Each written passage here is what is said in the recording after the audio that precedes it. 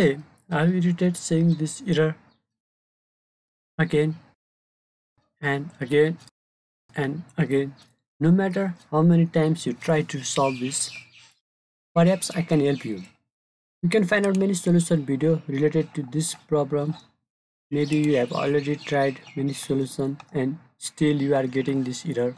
So in order to solve this problem, just follow my instruction which I am going to show you. Maybe right now you are thinking, how can I be sure that the things you are showing me will work for me?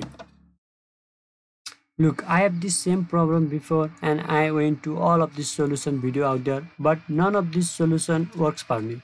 So that means you are in the same situation I was before. Just give it a try. Who knows, it may work. All we have to do is first make sure that you have enabled virtualization in BIOS. If you don't know how to enable it in BIOS, you can search it. There are many videos available. You can check it from here also. Task Manager, Performance. What is this? What is this? What is this? Task Manager and Performance. If it is disabled, you have to enable it in BIOS.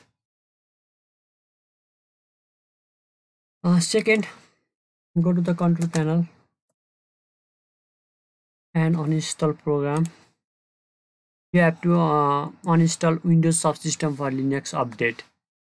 For now, just uninstall it and also uninstall Linux distribution that you have installed in your PC previously. I have installed Kali Linux, so uninstall this also. Third, open up Windows Fetcher. Turn Windows Fetcher on or off. Just uncheck Windows Subsystem for Linux and uncheck Virtual Machine Platform. If we are here already, just uncheck Hyper-V and also Windows Hypervisor Platform. By enabling these features, if you are not using these features, click OK. Maybe you are like, wait a minute, are you mad? How will you think you can run WSL without enabling these features? Relax, I know, right? We'll enable these features later anyway. After clicking OK, it will tell you to restart your PC. Restart it. After restarting your PC, enable the Windows Subsystem for Linux by running this command. Open PowerShell as administrator and run this command. It will take some time for you. After this, enable the virtual machine features by running this command. Again, open PowerShell as administrator and run this command.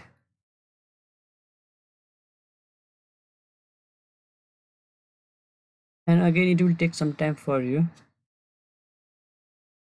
After this, you need to restart your machine or PC again.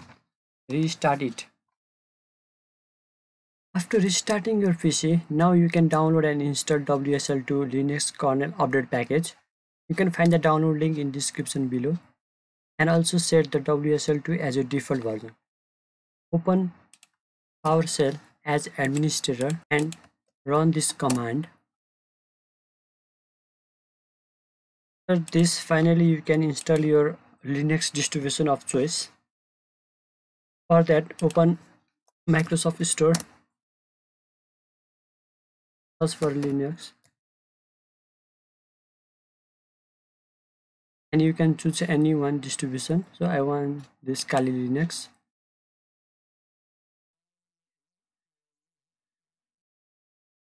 Install it. After installation, you can click here, launch, and then it will promote you to create a user account and password for your new Linux distribution. So guys, if it works for you, come back and subscribe my channel, and please let me know if this helps you or not in comment below. And always, thanks for watching.